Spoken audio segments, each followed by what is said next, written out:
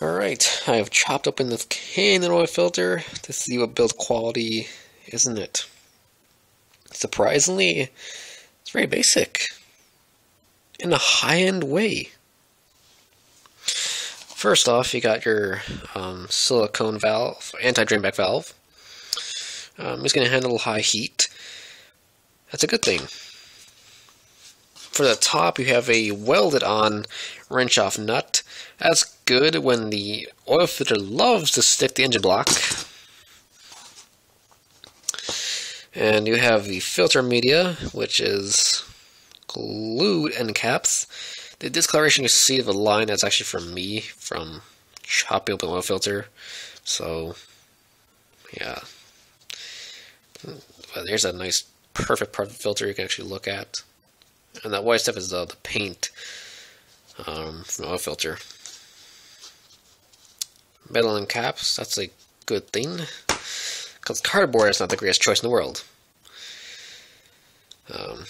So, cardboard is used on Fram oil filters. No joke, look it up. This is a steel coil spring.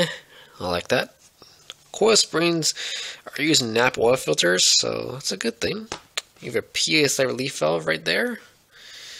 What the PSI relief valve does is it basically relieves oil pressure when there's a lot of oil pressure going to the filter. It basically says, okay, I have to let some unfiltered oil through to prevent oil starvation to the engine.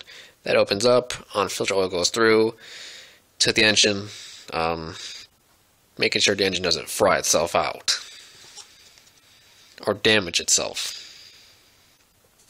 So really, it's definitely worth the money. But the canister, it's very thick. Squeeze it very hard. I feel it's slipping just from squeezing it. It's all oily.